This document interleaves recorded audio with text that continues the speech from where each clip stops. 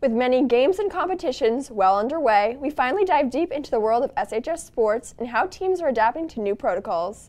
The Blue Knights have been dominating recently, so we put TK on the job of capturing the glory and adjustments surrounding this bizarre athletic season. After school at Sandwich High, teams can be seen running passing routes, shooting corner kicks, and battling for a ball with sticks. All this to prepare for their upcoming games.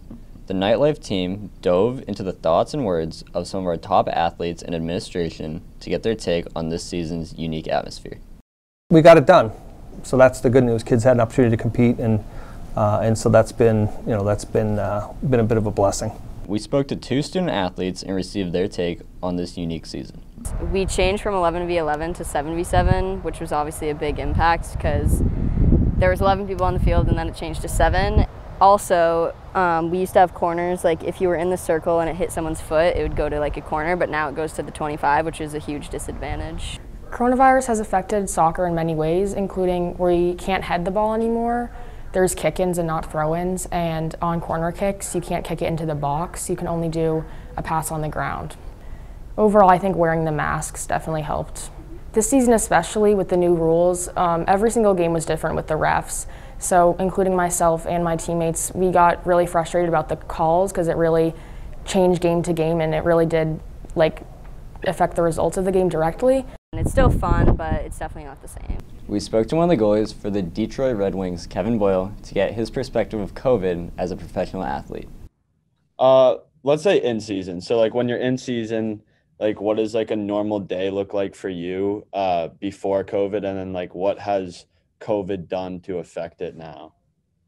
After COVID, I haven't been in season or anything like that since COVID started. Probably a lot of it will depend on how this year goes. If once I stop playing hockey, I think I want to try and stay in hockey, whether that's coaching or doing something else. I'm not going to be playing hockey until I'm 60 years old. So eventually I'm going to have to find something else to do.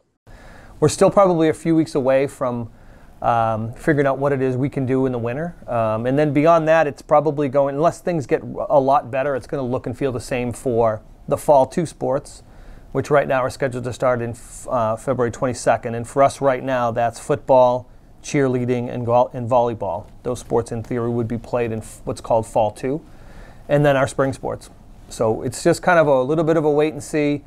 We'll get that information and then decide what it is we can and can't do, Sports are looking good this year, especially from the perspective of players and administration. We hope this trend continues throughout the year.